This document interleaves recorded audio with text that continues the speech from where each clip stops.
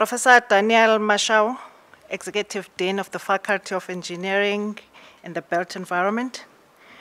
Professor Nnamdi Nwulu, our inductee this evening. Professor Michael Rodolph, our Director for the Center for Ecological Intelligence. Senior leaders of the university, members of Senate and other academics, distinguished guests, ladies and gentlemen, Sanibonani, Goeienaand, good evening, Thobela. It is indeed a great honor and a special privilege for me to welcome you to the Professorial Inaugural Lecture of Professor Nnamdi Nwulu.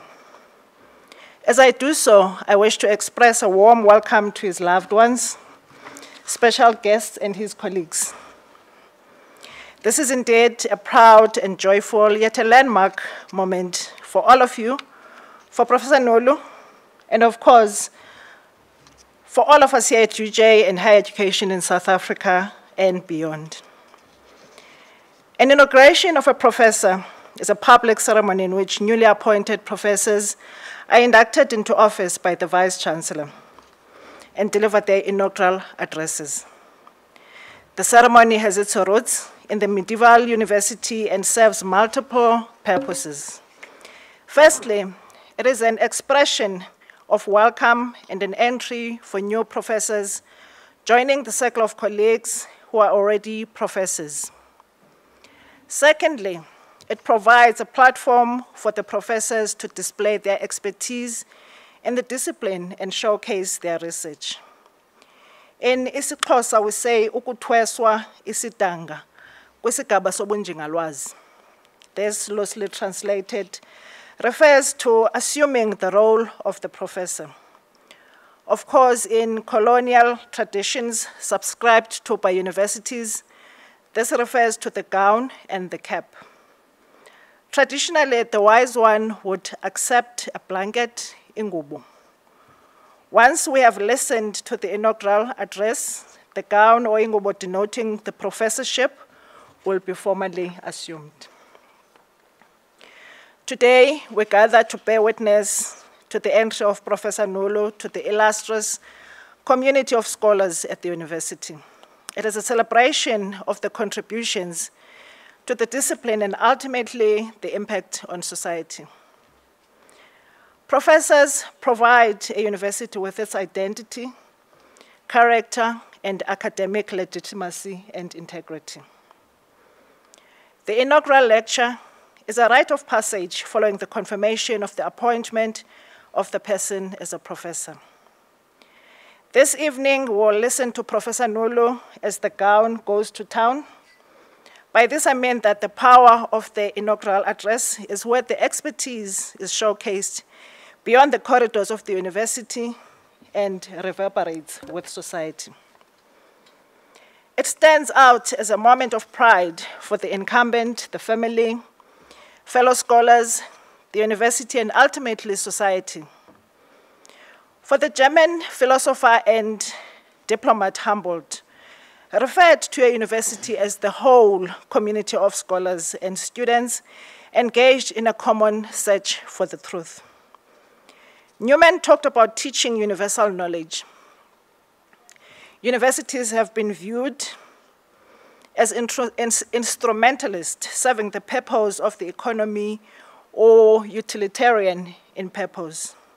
I would hope that we can break out of these narrow conceptualizations on the university as contributing and reflect on the university as contributing to the public good. Edward Said, in an article on defiance and taking positions, offers a formulation of the ideal role of the true intellectual as one who commands a vast knowledge of his or her discipline, who is rigorous in the analysis of literature, who views being an intellectual as a vocation, the intellectual who considers it necessary to step into the public sphere and to speak truth to power, namely to question, interpret, and understand authority rather than consolidating it. To step out of the boundaries of the academy, to connect oneself, to affiliate oneself, to align oneself with an ongoing process or contest of some sort, perhaps with the aim of improving the lot of the oppressed. The intellectual who functions as a kind of public memory to recall what is forgotten or ignored, to make the connections that are otherwise hidden, and to provide alternatives for mistaken policies. It remains then for us as a university with a Pan-African vision to derive our mandate as intellectuals and as professors. How do we embrace the role of a professor as a disruptor while continuing to be flagship carriers of our disciplines? This evening we will listen to Professor Nwulu as one step further in the journey of being a professor. This is a journey which does not culminate once this lecture has been given. It is a self-reflective pause in the journey of the professor, with a promise of more to enrich our minds and simultaneously contributing to the rich intellectual body of work in the discipline. And now, ladies and gentlemen, let me invite our Executive Dean, Professor Mashau, to introduce Professor Nwulu. I thank you. Ke leboga. Ke a bonga. Bye, thank you.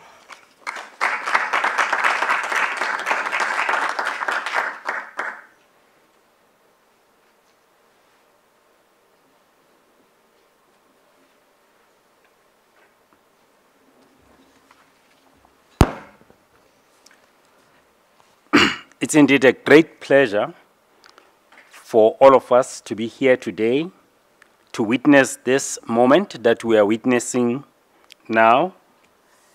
My task is to let you know a bit more about Professor Nwulu. So I'll be going through his CV so that when he wears that gown, you do know where he comes from and the road he has traveled. Professor Nnamdi Nwulu was born in Lagos Island, Lagos State, Nigeria. He obtained a BSc in Electrical and Electronic Engineering from the Near East University, North Cyprus, in June 2009. Graduating top of his class and was the International Students Valedictorian. He obtained an MSc in Electrical and Electronic Engineering from the same institution in June 2011, graduating with a distinction. As a postgraduate student, Professor Nwulu was a member of the Intelligent Systems Research Group at the Near East University. Prof Nwulu proceeded to the University of Pretoria in Pretoria, South Africa, in February 2012, receiving a full scholarship from the National Hub for Energy Efficiency and Demand-Side Management at the University of Pretoria. He completed his PhD program in 2015 and graduated in April 2016. Prof Nwulu thereafter secured employment at the University of Johannesburg, South Africa, in May 2016 as a senior lecturer in the Department of Electrical and Electronic Engineering Science. He was promoted to Associate Professor of Electrical Engineering in May 2018 and promoted to the full Professor of Electrical Engineering in May 2021. From these timelines, Professor Nwulu rose through the ranks to a full Professor of Electrical Engineering after 5 years post his PhD. During this period, he has completed the deep dive in blockchain, linking economics, technology, and law program from the University of Zurich in July 2020 and the emerging leader in the leadership development program from the University of Johannesburg between September 2019 and February 2020. Within these 5 years, Professor Nwulu has been extremely productive and impactful as an academic, winning the FEBE Highly Productive Associate Professor Award in 2019. Prof Nwulu is currently a professor of electrical engineering and the director of the Center for Cyber Physical, Food, Energy, and Water Systems. Professor Nwulu also holds the Coronet Blockchain Research and Innovation Chair and is included in the latest World Top 2% Scientist ranking published by the Stanford University. Prof Nwulu is also listed among the Scival Top 500 authors by the Scholarly Output in Africa from 2016 to 2021. In prior years, Prof Nwulu's initial research focus was in the power and energy systems field, specifically focusing on the system operations and control issues like dynamic economic emissions dispatch and demand-side management, electricity markets, and renewable energy integration.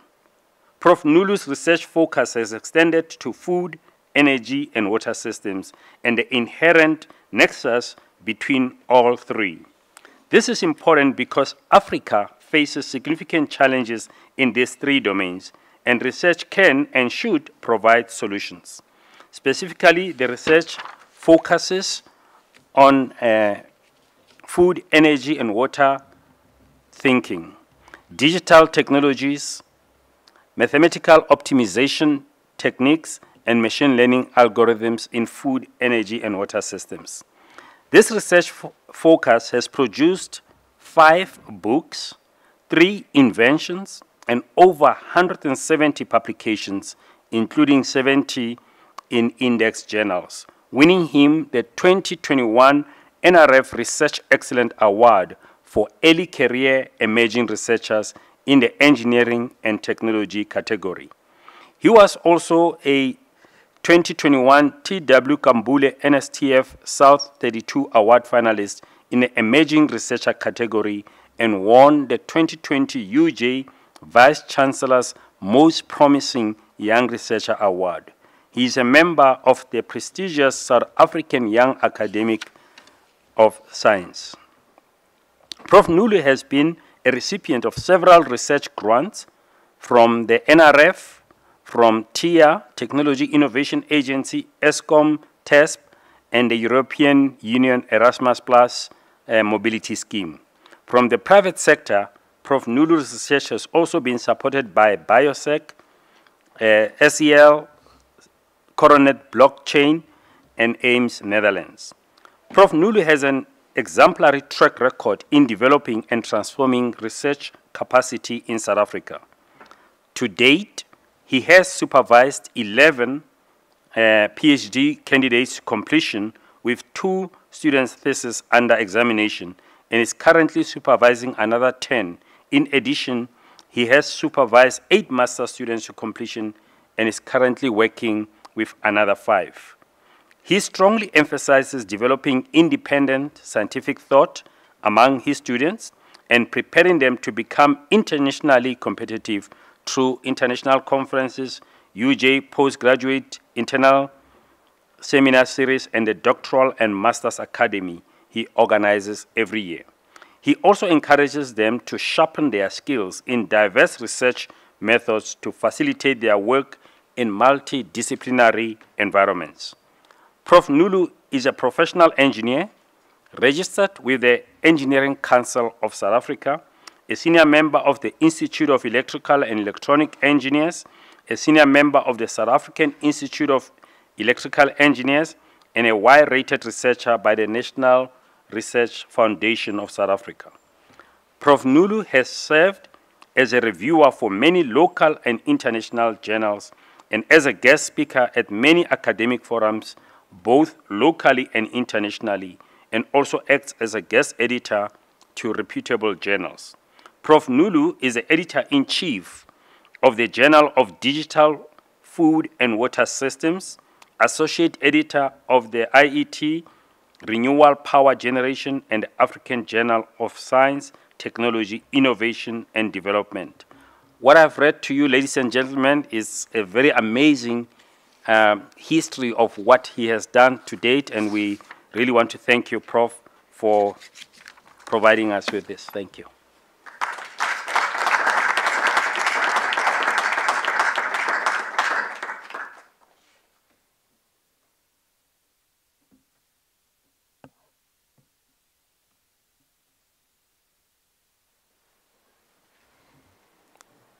Good evening to the good evening to the distinguished guests present in chamber and to the distinguished guests online. A special acknowledgement to the senior leaders of the university, Ms. Nolwazi Mamorare, the Vice Chancellor Functionary. Thank you for being here. Professor Daniel Marshall, the Executive Dean of the Faculty of Engineering and the Built Environment. Thank you for such a nice introduction. Professor Michael Rudolph, the Director of the Center of Ecological Intelligence. Thank you for agreeing to serve as the respondent. And then a special word of acknowledgement to my family and friends present here and those online, my colleagues, my students, both past and present, and those that I know are following online. Thank you very much for being part of this occasion. Professorial addresses are not the easiest of tasks. There is the pressure to sound professorial, right? To show that you actually merit the position that you are holding. And then there is it's further complicated by the fact that you're speaking to a much wider audience than you would have normally been speaking to. Normally you're used to speaking to those that are in your domain. Right, and then the third complicating factor is the fact that you have to do this in a very short time frame, in 40 minutes. So it's a very difficult task. But what I'll be doing today is I'll be taking the advice of my wife, who told me that just speak so that our 5-year-old daughter can at least understand what you're saying. So that's what I would try to do. So you would hardly see any mathematical equations or things that are complicated. So hopefully it will be something that will be easy to follow. I will just basically detail some of the work I have been doing over roughly the past decade, and then offer some reflections about some of the results we have obtained. And then I would take out some time to thank those that have worked with me on this journey, right? And then the title of my address is Creating a Bulwark for the Perfect Storm using 4IR technologies. And then the outline is I would begin by unpacking what the perfect storm actually is. And then I would move and describe what the food, energy, and water nexus entails. And then we move to what is the fourth industrial revolution. And then we describe in better detail the bulwark for the perfect storm that we have been constructing over the years. We'll look at case studies and results that we have obtained, and then I would offer some reflections and future work. So what is the perfect storm?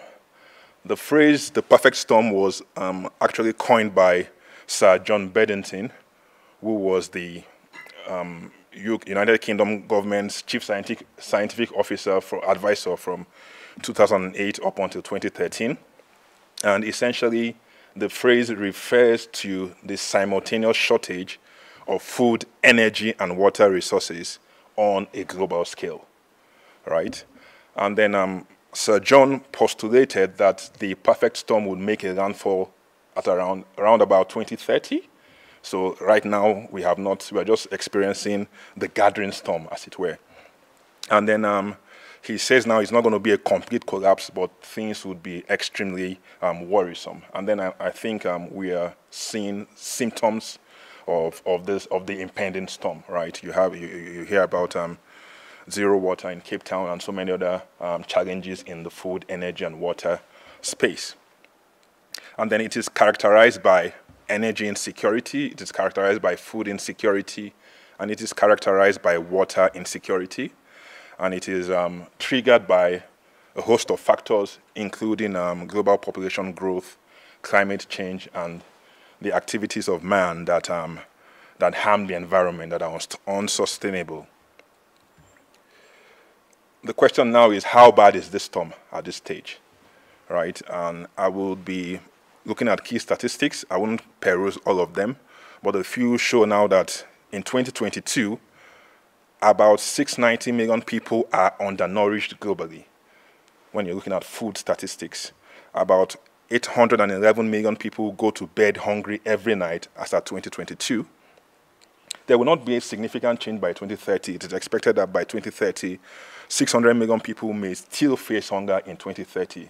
That's the period when the storm is supposed to make a landfall. From the statistics, it is obvious now that the agri-food value chain depicted here is not working for most, right? The agri-food value chain typically follows the movement of food from production up until it ends at the consumer, and then the cycle repeats itself. And then it also shows that for most of the people in the globe, food security is not their reality. And what's the definition of food security? Food security, according to the FAO, is defined as the availability and access to sufficient, safe, and nutritious food to meet the dietary needs for an active and healthy lifestyle. So now, food security speaks to both the quantum, the quantity of food, and then the quality of the food, right? And then let's look at statistics for energy. It shows now that 597 million people in Africa, 132 million people in developing Asia, and 39 million people in the rest of the world do not have access to electricity. Again, there are a host of other statistics, but these statistics also show now that the electricity value chain isn't working for most, and for most people, once more, energy security is not their reality. Energy security is access to clean, reliable, and affordable energy services for a plethora of uses, cooking, heating, and the rest. Again, take note of the fact that it's access to, it's not just access to energy, but it's the quality of the energy that they have access to. In the similar vein, in terms of water, the statistics are also there. I will not bother to go through the statistics, but suffice to say now that water security is not a reality for most people, and the urban water cycle depicted here, right, is not serving the needs of most. So after unpacking what the perfect storm is all about, which refers to food, energy, and water insecurity, the question now is, what is the antidote to the perfect storm? What is the solution, if you like, to the perfect storm? And then my research journey has been on the creation of a sustainable bulwark to combat the perfect storm. A bulwark is a defense, is a guard, is a protection against unsavory or unfavorable conditions. And the perfect storm actually demands a bulwark.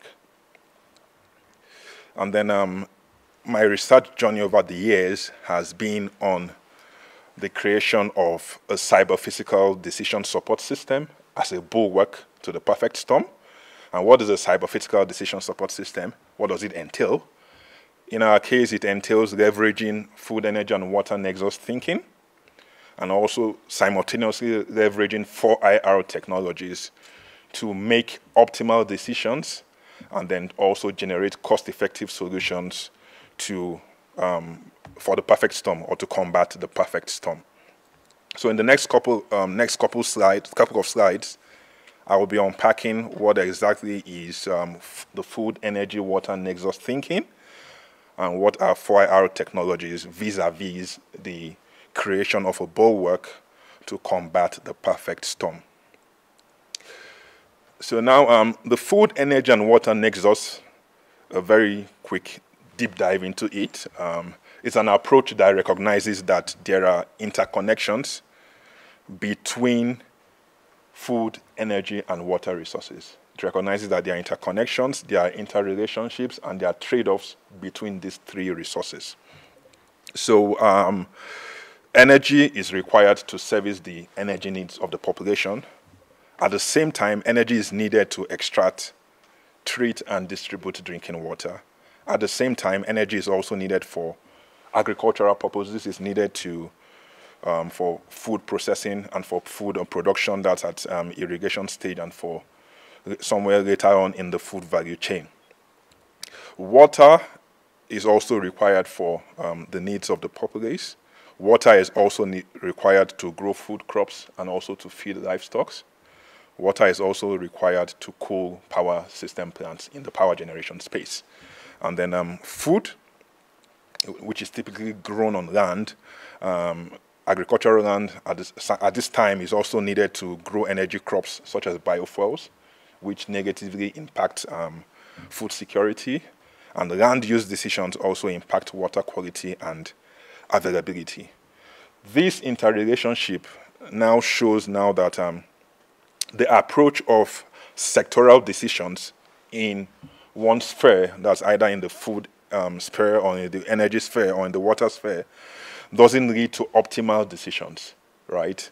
So there is a need for a holistic approach or a holistic consideration of all three sectors simultaneously so that you are able to now better understand the interactions between these three resources, and you're also able to make better decisions such that you mitigate incidences of food, energy, and water insecurity. So that's the food, energy, and water nexus in brief. And then there is a relationship between the food, energy, and water nexus and the sustainable development goals. Now, most of us should know what the SDG goals are. There are 17 of them in number. And you have 3 SDGs that speak to food, energy, and water resources. SDG 2 speaks to zero hunger, which is related to food. SDG 7 speaks to affordable and clean energy, which is related to energy. And SDG 6 speaks to clean water and sanitation. However, these SDGs seek to tackle issues of food, energy, and water individually, right? So the food, energy, and water nexus approach, therefore, is an important tool towards achieving sustainability, because the food, energy, and water nexus approach posits that the integrated consideration of these resources would lead to their better management. And therefore, it's a tool that should be leveraged more towards achieving the SDG goals. Now, let's move on to what is the 4th Industrial Revolution, right? I said now that the bulwark leverages on food, energy, and water nexus thinking and 4IR technologies in developing sustainable solutions. So what is the 4IR, or the 4th Industrial Revolution? To begin, I would like us to unpack what an industrial revolution actually is. What is an industrial revolution? An industrial revolution basically is when there are major changes to society, to industry, to transportation, to life as we know it, stemming from the emergence of new technologies. All right, so these new technologies emerge, and then they essentially transform society and the way we live. There have been 3 industrial revolutions thus far, and we are now at the cusp of the 4th Industrial Revolution. Right, and this slide shows the prior industrial revolutions, the years they did occur, and the technologies that caused that shift in society. In Industry 4.0, in the 4th Industrial Revolution, cyber-physical systems are a key concept or a key characteristics of the 4th Industrial Revolution. And what are cyber-physical systems? Cyber-physical systems are systems that are controlled or monitored by computer-based algorithms, tightly integrated with the internet and its users. Essentially, in cyber-physical systems, the physical component and the cyber component are intertwined, right? There's basically a fusion of both components such that there's a whole lot of interactions, and it's difficult to actually de-link those two spaces. And then the concept map of the cyber-physical system is shown here. But basically, I wouldn't delve too much into this. What I would just like to show is that the cyber-physical system requires a design methodology that supports validation and verification. And this is often done using modeling and simulation, which we do a lot, or which we leverage a lot of in our studies, right? And it requires feedback systems, possibly with economics in the group, humans in the group, environment in the group. That's essentially interrogating how these cyber-physical systems interact in the physical domain. And it has applications in a plethora of areas. In our case, we focus on its application in food, energy, and water systems. The technologies of the 4IR can be classified as either cyber or physical technologies. Some folks classify them as cyber, as physical technologies, and as biological technologies. But I'm of the view that the physical technologies also cover the biological technologies. And then I list a couple of technologies classified as either belonging to the cyber technology class or those belonging to the physical technology class. Right, and then, like I said before, the bulwark essentially is a cyber-physical decision support system, and it leverages food, energy, water nexus thinking and 4IR technologies to make decisions and generate cost-effective solutions to combat the perfect storm. What are the specific technologies that we have used over the years in the creation of the bulwark? We have leveraged significantly on data analytics, and then there are 3 kinds of data analytics, right? The first is either diagnostic or descriptive analytics, which seeks to answer the question, what has happened? What has been happening? What has happened?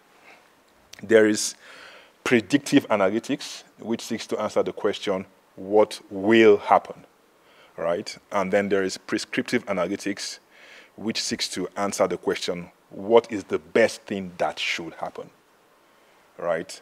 So prescriptive, predictive, and diagnostic or descriptive analytics. We have leveraged significantly over the years on prescriptive analytics, specifically mathematical optimization, considering either the classical optimization or the meta-heuristic optimization.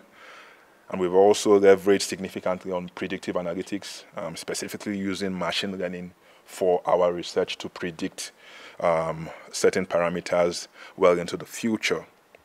And we've also begun to leverage on IoT, Internet of Things, principally for monitoring and control, and also for automation. And then we've also begun to leverage on the use of blockchain technology, either public blockchains for writing smart contracts or private blockchains to integrate with Internet of Things technology. So this slide depicts the framework that we have been using for most of our research, integrating the food, energy, and water nexus thinking and 4IR technologies. And you basically have data that you obtain from various sources. Typically, it's secondary data, and that data is fed into our prescriptive analytics platform, which is built on mathematical optimization, and then you now obtain optimal decisions, right, based on the constraints and the various operating conditions that exist. You can also obtain this data from IoT, that's sensors that you deploy in the field, and you get either real-time data or much more practical data. And then you can also obtain data from predictive analytics, whereby you forecast the data. If you have historical data, you don't have correct data, and you forecast that data, and you feed that data into your prescriptive analytics platform, and then you obtain optimal decisions. Recently, we have also begun to leverage on blockchain technology, especially in areas where there's a lack of trust in transactions within the food, energy, and water space in terms of payments, in terms of settling contracts where there's a lack of trust, and those areas will benefit from the introduction of blockchain technology, which will provide transparency and immutability and other factors. So when you have the blockchain, some of those data is uploaded to the blockchain, and it remains there, and all parties can have a sense of ease about the transactions that they are participating in. Now, after obtaining optimal decisions, the next thing that should actually happen should be corresponding action, right? And then we've discovered now in our research that this gap is often not, this chain is often not achieved, and then there is a need to also study why you get optimal decisions, and due to a host of other reasons, maybe policy or economic reasons, those decisions are not actually implemented. And I would explain what we have done along those lines very shortly.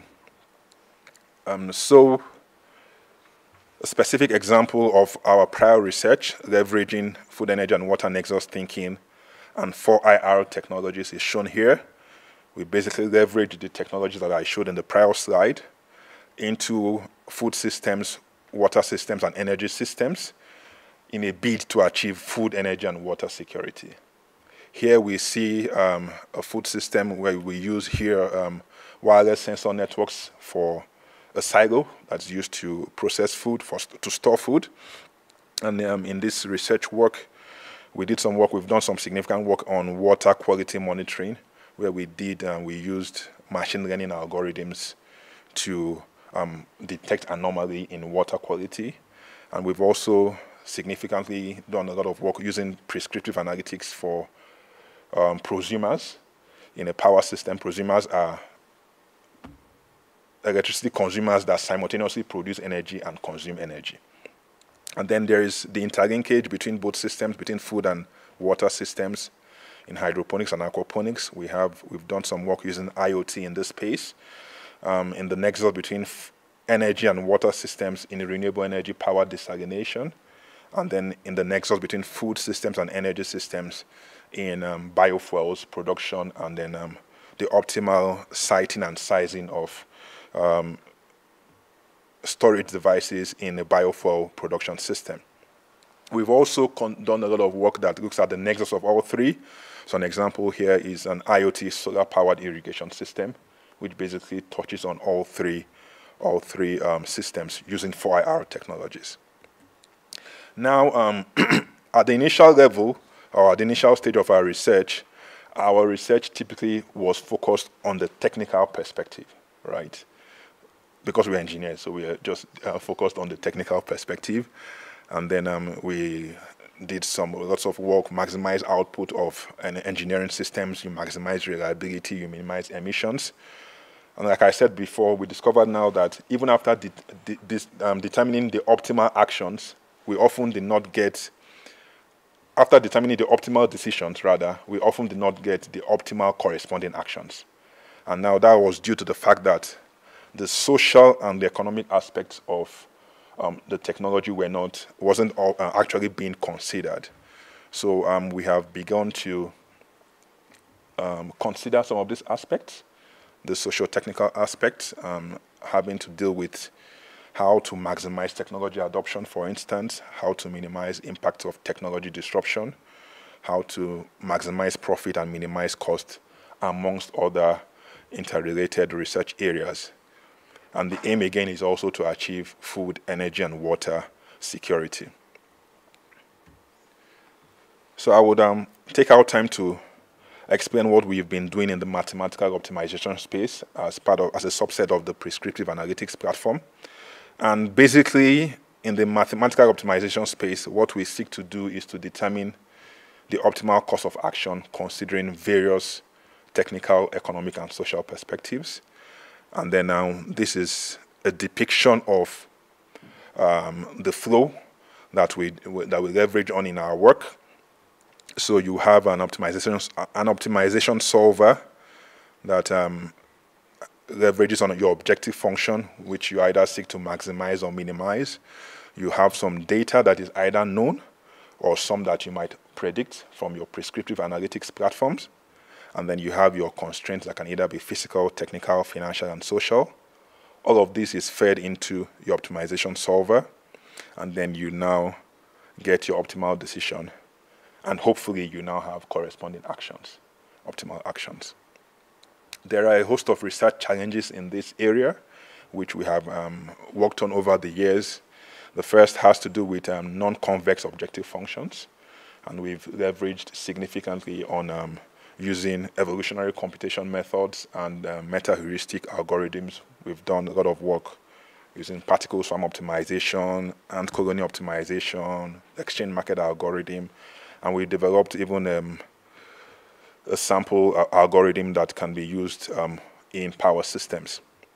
There's also the problem of handling uncertainty in data, right? And then two methods can be used to mitigate uncertainty in data. The first is robust optimization, and the second is stochastic optimization. I would have loved to explain what the difference is, but again, I want to keep it simple. And then there's also reliability analysis that we've done a lot of work on, and then scenario analysis, what-if scenarios. We've done a lot of work using sensitivity analysis and scenario analysis. That is when you determine your optimal decision, you have to assume now that circumstances might change. If circumstances change, if scenarios change, how does it impact on the decisions that you obtain? I would pivot a little bit to the role of demand-side management in our research. We have leveraged on demand-side management programs or techniques in our research significantly. My master's and my PhD work was on the use of demand-side management techniques. And demand-side management techniques essentially believes that the customers or the end users in energy systems, in water systems, can play a role in bringing relief to energy systems when the power system is stressed, or water systems when supply is not enough, right? And then we have done a lot of work on demand-side management programs. There are two variants. You have demand response programs and you have energy efficiency programs. We've done a lot of work using these tools in energy systems. And of course, there are lots of parallels in water systems that have also been deployed in our research. These are a couple of some of the works we have considered. And then that we have, I wouldn't go through most of this in detail. What I would just want to highlight is that there is only so much that you can achieve with demand response, right?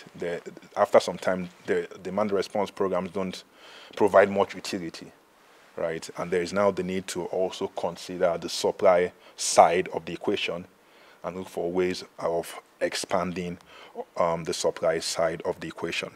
And that's led us to some of the works that we've been doing, expanding the supply side of the equation in energy systems. We've done a lot of work on generation expansion planning, on transmission expansion planning, which basically seeks to expand the power system 10, 20, 30 years into the future, determining the locations where you need to install generators. And we've also introduced concepts of clean energy. And what that means is now that the energy sources that we should be installing now should be clean and should not have harmful gaseous emissions, right? And then we've also looked at it either in the long term, in the medium term, and in the short term. And there are a lot of papers that we have published along these lines. In the agri-food space, we've also leveraged on prescriptive analytics in this space, in the upstream sector, in the midstream sector, in the downstream sector. This depicts a biofuel production process where you have, you collect the raw materials and you store it, and then you have a biorefinery, and then it goes downstream. So we've leveraged on prescriptive analytics to make optimal decisions within this space, within the spectrum. And these are some of the results from our research, or from a handful of results. I can't go through everything, but suffice to say here is that in this example, it shows now where we should construct new power system lines and the capacity that this line actually should be. And then we see now that it provides much needed relief to the power system. These results also show the introduction of demand response programs into economic dispatch, and comparison of the various parameters, fuel cost, emissions, and the rest shows now that demand response programs typically give, on the average, 20 to 40% reduction in demand, and provides much more needed security in the power system. We've also done a lot of work I mentioned before using evolutionary algorithms for non-convex optimization problems. And then here we see now where we use the exchange market algorithm for generator maintenance scheduling. and we see now that it provides comparable results with our classical optimization methods. We've also leveraged prescriptive analytics on the energy-water nexus. An example here is a renewable energy power desalination plant in Cape Town, and we basically used renewable energy as an alternative source of energy to power this plant, and we did the analysis, and then the results show now that leveraging on renewable energy power would actually offset the environmental emissions and ensure now that much more power is produced to run the plant, and you also now obtain much more fresh water. The major challenge of seawater desalination is the energy requirement and then the brine management. The brine is the waste product that is produced. So in this work, we also modeled simultaneously the energy management problem using renewable energy, and we also modeled brine management using electrodialysis and crystallization. And those two methods led us to 20% more fresh water and 10% more fresh water respectively. We've also done a lot of work on the food energy nexus, renewable energy powering agricultural setup for hydroponics, for a farm settlement, for irrigation system, and for livestock. And the results basically show now that you could actually get scenarios that would actually ensure now that the system is reliable and demand is actually met. At the same time, harmful emissions are minimized. This is the result for the energy-water nexus, and it shows here now that when the grid, because of the advent of renewables, the grid does not need to produce doesn't need to produce power any longer, and then you have a green system. You just exhaust all renewable energy sources without having to use power from the grid. And then finally, we've leveraged on prescriptive analytics in the food energy water nexus. This is a case study in Mpumalanga, where we considered what the food resources, the energy resources, and the water resources were in that particular locale.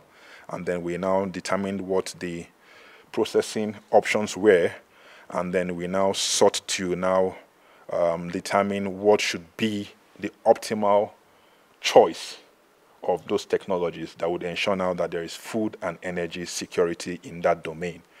We use mathematical optimization, linear programming, and mixed integer programming for this case study. And then our results showed us the particular combinations and the particular quantum of those combinations that are required to achieve food security and energy security.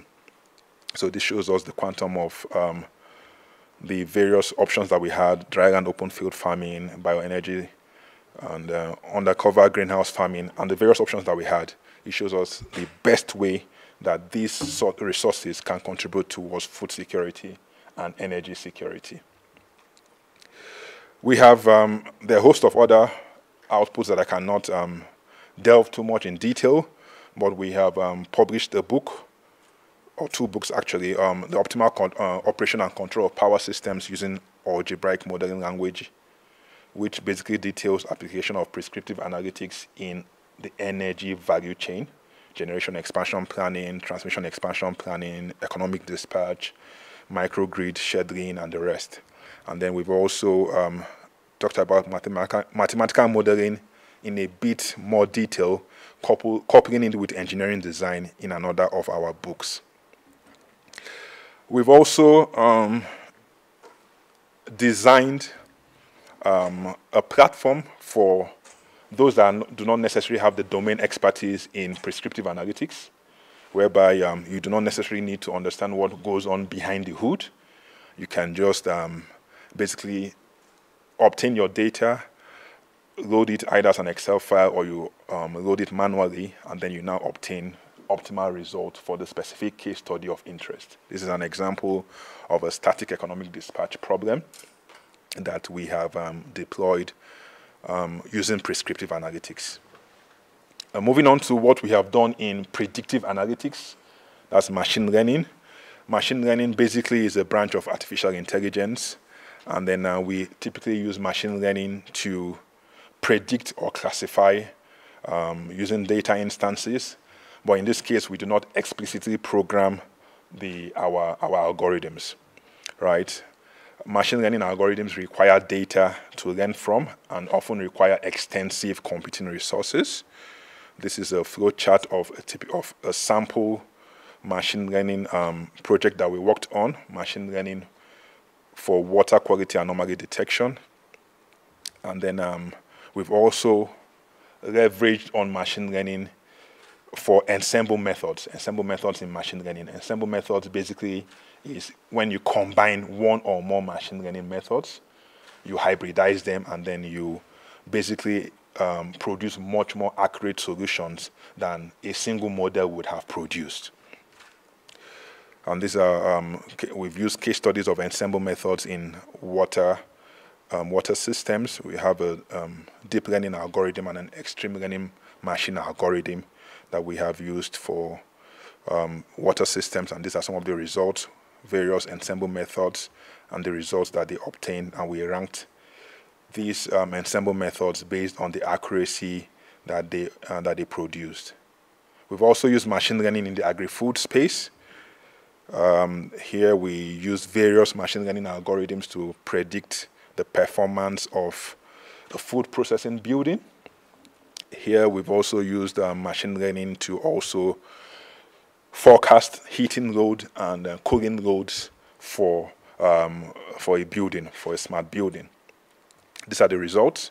I wouldn't go too much into this, but they show now that machine learning can actually be used to predict data well into the future, and this can now also be fed into the prescriptive analytics platform to obtain optimal solutions.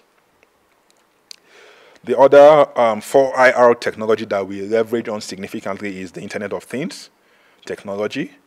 And then the Internet of Things basically is a network of physical objects fitted with sensors that can be used for data gathering, for system monitoring or control, or can also be used for automation. When it is used for data gathering, the data that is gathered can now be fed once more into our prescriptive analytics platform for optimal decision making. Right. The research challenges that we have encountered when deploying Internet of Things has to do with optimal sensor placement. So ideally, you would want to put as many sensors as you would like to, but now there are cost implications for that. So you now need to determine what is the minimal number of sensors that would ensure that you have maximum coverage in any locale. And how do you ensure now that you also minimize the energy consumption of these sensors, right? And how do you ensure now that the data that you transmit is also secure? So we have done a lot of work in this space.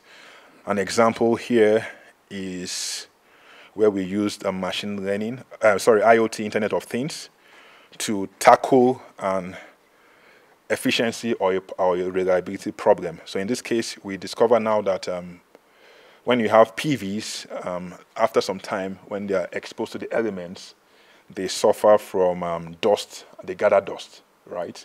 And when PVs gather dust, we discover that it can reduce their efficiency by as much as 40%, right? And then most times it's difficult to clean it, so those systems are not able to produce power as much as they should. So we used IoT to develop a cleaning system such that you do not necessarily need to do this manually, and then you can get the required energy that you need for your PV needs. Then we've also used IoT in the water system field. Here we used IoT for water supply monitoring. This was actually, the data that we obtained from this system was actually fed into our prescriptive analytics platform, and we were able to now train a machine learning algorithm to detect anomaly in water distribution networks. We've also used IoT in the food-water nexus in an hydroponic system, right? The hydroponic system allowed us to control the pH in a system at very granular details, right? And then this is a diagram of the final system, and this is the control that was developed for the hydroponic system. The provisional patent was actually obtained for this invention, and it's currently on the road to a full patent application. The final technology that we would talk about is blockchain. Blockchain is a technology that is basically leveraged, like I said, to ensure integrity of data. In instances where trust is an issue, especially around payment, around transactions in food, energy, and water systems, then you need to leverage blockchain to introduce transparency in such systems. And I wouldn't go in detail into how blockchain technology works, but suffice to say is that we've deployed it in energy systems. Here we have a case where you have plant operators that buy fuel from fuel suppliers, right? And then we leverage blockchain in this case where the fuel suppliers will give offers, and then the plant operators will make an order of how much fuel they want to buy, and then we develop the smart contract that will select the offers that should be purchased, and then you also effect payment for the purchased fuel. And then we also use blockchain for peer-to-peer energy trading, depicted here. We've also used blockchain for water distribution network, where we integrated it with IoT to properly manage payments for water consumed amongst a number of consumers. And these are the results that we've obtained. Basically, I'll just talk about the fuel supplier case. What the smart contract does is that it helps us to, it orders the various bids that the fuel suppliers submit, and it enables the suppliers to, it enables the thermal station to choose the supplies that they want, and it orders it according to the cheapest one. So here 40K at 0.09 is the cheapest one, and then it takes all of that first, and then it goes to the second cheapest one that's at 0.092, and then such that it uses the cheapest options first before going to more expensive options. And then we've used blockchain in the agri-food supply chain for livestock, for cattle, and then we basically use it to obtain the age, the breed, the gender of the livestock, and then it moves through the various stages, the backgrounding stages, the feed lot stages. You obtain data about the feeds, about the vaccines. You obtain data about where it's processed, its butchering time, its control test parameters, and then finally up until the point where the livestock is actually sold to the consumers. And this is a depiction of the architecture of the blockchain system that we have developed, and this is the depiction of the platform that has been developed, that is actually in the beta testing stage now with my students. In summary, what are the reflections from what we have been doing over the years? The key takeaway I would like to harp on is that integrating 4IR technologies into the food, energy, water nexus is a significant and a critical bulwark for the perfect storm. And there is need to explore other facets apart from the technical perspective, right? There's need to also look at the social perspectives, the economic perspectives, and the interactions between all three perspectives. We initially started with a focus on the resource end users, that's encouraging them to participate in demand-side management programs, and there is need to also increase focus on this area. And at the same time, there's also the need to adapt a more consumer-centric approach. So in food systems, for instance, there's the need to also focus more on smallholder farmers and why they are not oftentimes part of the formal economy. Data paucity, data integrity, and data processing are critical data issues to be considered and mitigated.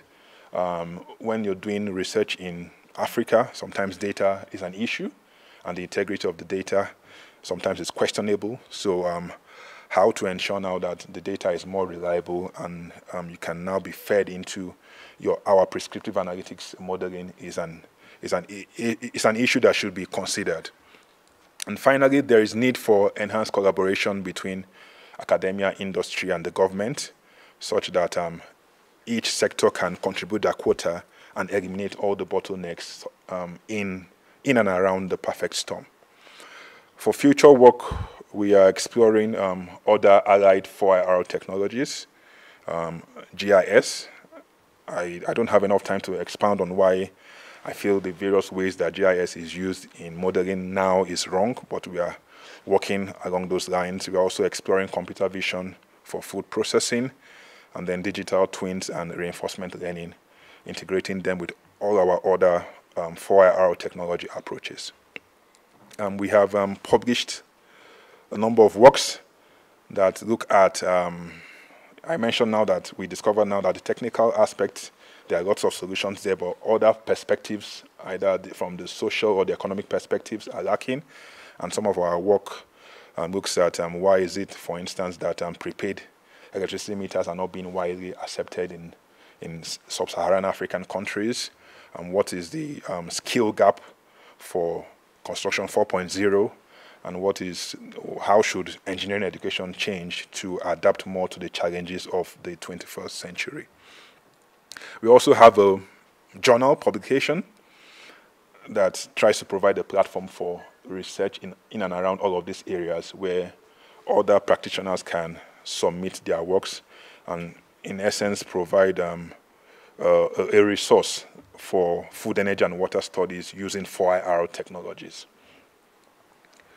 In appreciation, I would like to appreciate those that have been with me on this journey. Right. I would first of all like to appreciate God. Right. Here I have pictures of my parents and my family, but I don't have a picture of God because that would be difficult to achieve.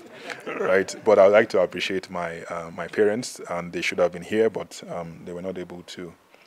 Their visa application was not attended to on time. Anytime I think of my parents, I think of sacrifice and love. Right. Anytime I think of them, they have sacrificed significantly for me to get to where I am today, and I thank them and I owe them. I would also like to appreciate my beautiful wife and our daughters. They have also been very, very sacrificial. Most times I'm at home, but I'm not at home. Because you're either writing something, or you're reading something, or you're doing certain things. I'd like to appreciate other members of my family, my sisters, my aunts and my uncles, my in-laws, everybody that has supported me in one way or the other. I also like to appreciate my spiritual leaders, my Pastor Joseph Ajakaye, our pastor when we were in Pretoria. I'm sure he's watching here. And I also like to appreciate Pastor Festus Adetunji and his wife for being here. They have also been they've played a very instrumental role in my life. I also like to appreciate my supervisors, mentors, and colleagues. Right. So Isaac Newton said, if I've seen further, it's by standing on the shoulder of giants. Professor Mura Fariogu was my master supervisor, was one that introduced me to demand response. Professor Phillips Abola was the one that taught me about publishing. He was like, Nnamdi, you need to publish as an academic, and you have to balance quality and quantity. The late Professor Adnan Kashman was the one that introduced me to machine learning. I actually spoke to him like a month before he passed on, and I invited him to join the board of our journal, and he accepted wholeheartedly. And he had been a very huge source of inspiration. My PhD supervisor, Professor Shah, he was the main reason I came to South Africa.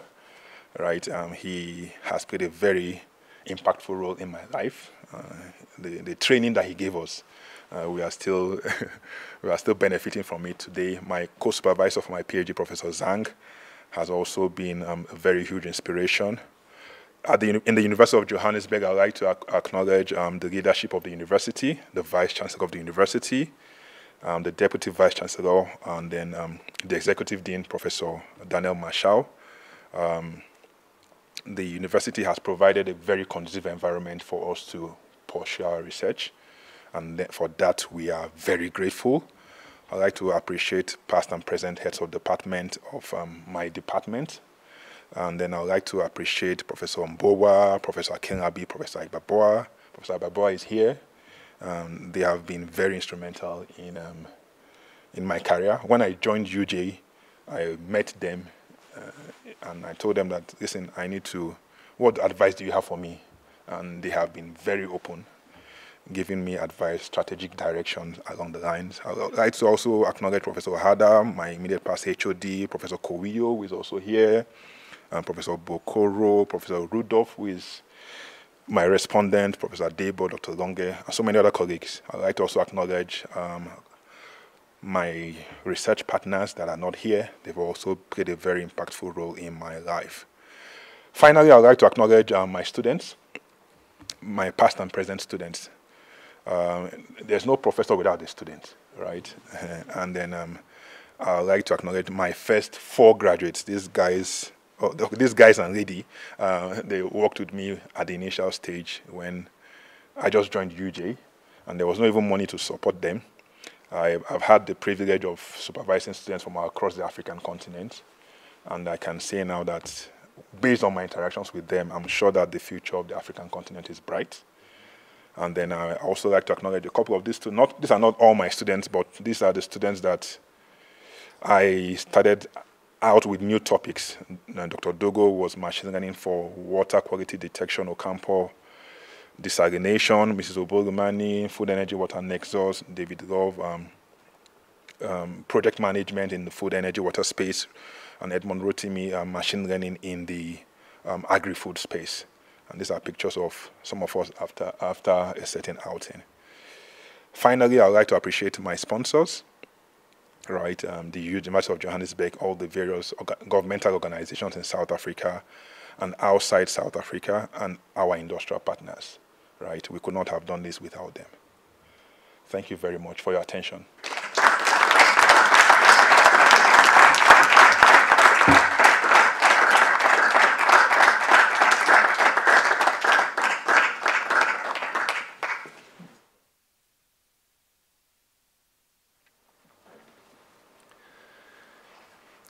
Dean Mashao, Chief Financial Officer, Ms. Mamarari, representing the Vice-Chancellor, Prof Nwulu, and your family, colleagues and friends. In his outstanding lecture, Prof Nwulu has highlighted the profound changes in the way the food-energy-water nexus has impacted our lives and has drawn our attention to the increasing dangers to our ecosystem. The evidence is clear. The planetary boundaries have been breached. South Africa, Africa and the world are at an historical juncture in which the capacity to live without irreversibly compromising the environmental and biophysical conditions on which life depends is under threat.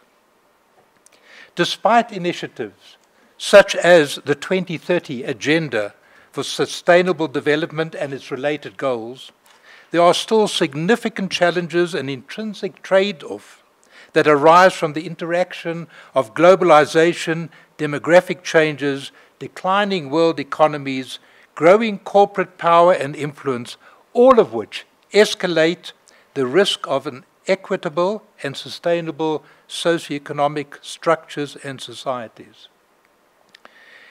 In your lecture, Prof Nwulu, you have recognized the interconnectedness between the 3 essential resources of food, energy, water, as well as the blending of human and artificial intelligence within a broader ecology, clearly indicating your holistic, integrated, and comprehensive understanding of the complex problems and thus more effective and efficient solutions. This evening, ladies and gentlemen, we heard not an abstract philosophical and technological argument, but one that shows a profound comprehension of the high priority nexus framework and the allied 4IR tools.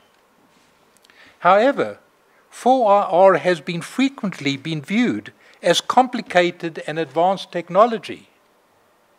As your wife said, the test of your ability is to make a 5-year-old understand.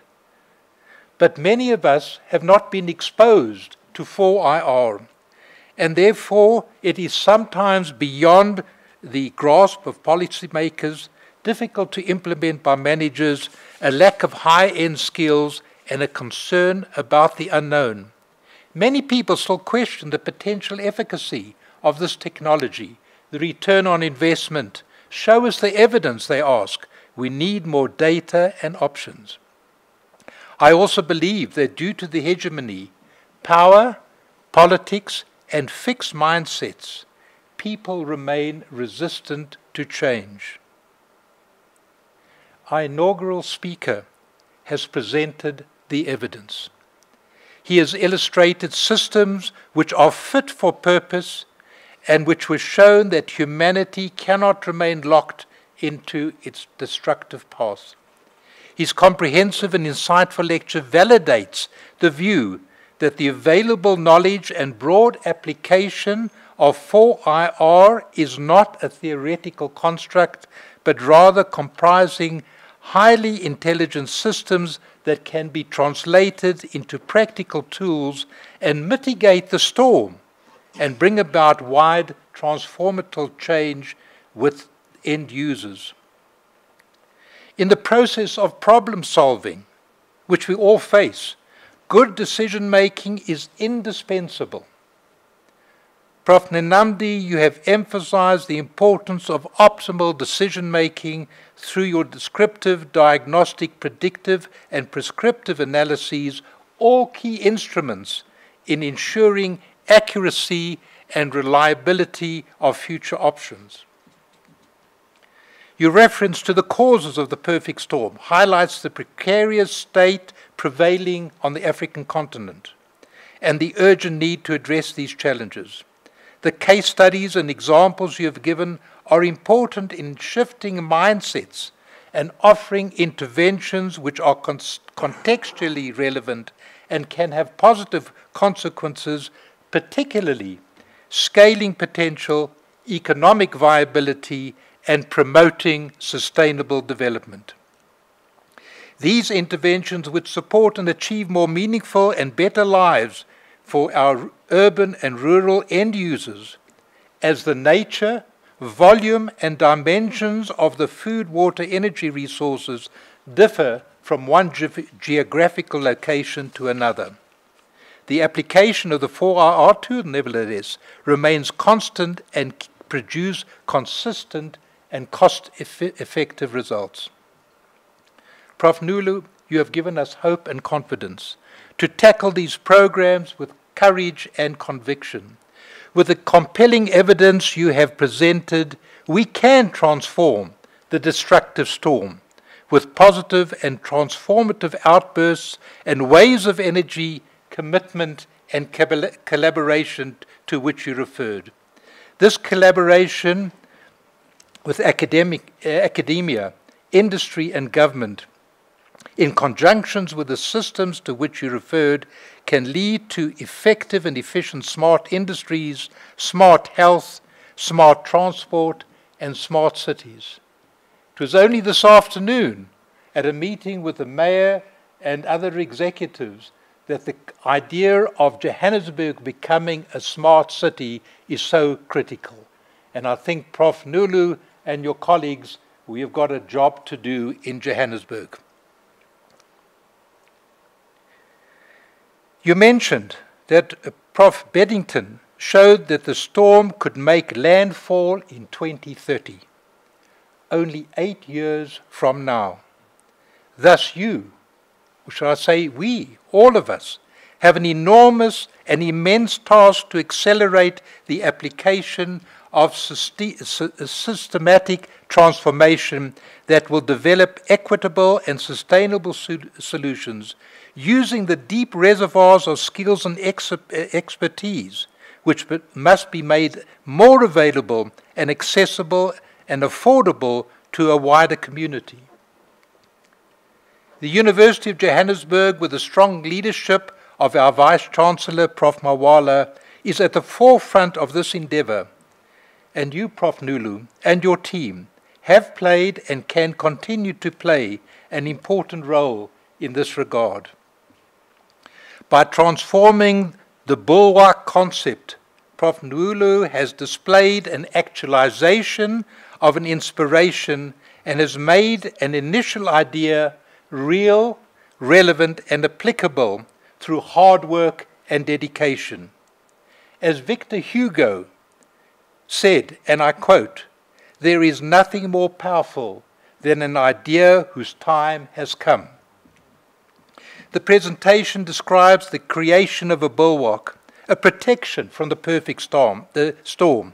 On the other hand, Prof Nwulu has suggested not only an antidote and a defense mechanism, but he has offered a forward-looking future work to further refine, enhance, and improve his expertise and his systems for the good of mankind. Prof Nwulu, your work shows that it is indeed possible to change our world for the better. Wishing you every success and God's blessings. Thank you.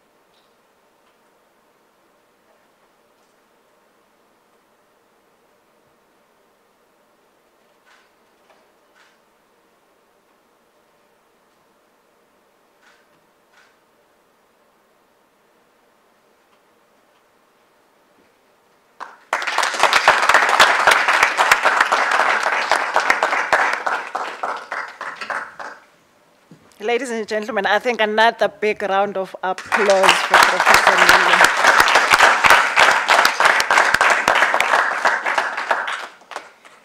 Nwulu. You shared with us very sobering statistics of the challenges that the world is facing, Professor Nwulu. But I think it's comforting and assuring to know that now that the world needs scholars like yourself to help us navigate and find solutions to these very difficult problems.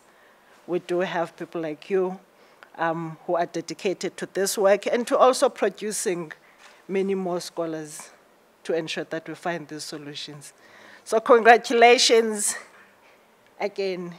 And on behalf of the University of Johannesburg, we wish you all success that you deserve to ensure that this work finds its impactful meaning.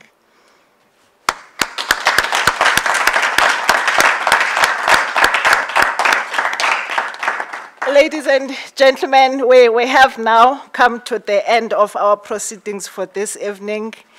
Thank you very much for being part of today in honoring Professor Nwulu. We do have refreshments that will be served next door. Please do join us.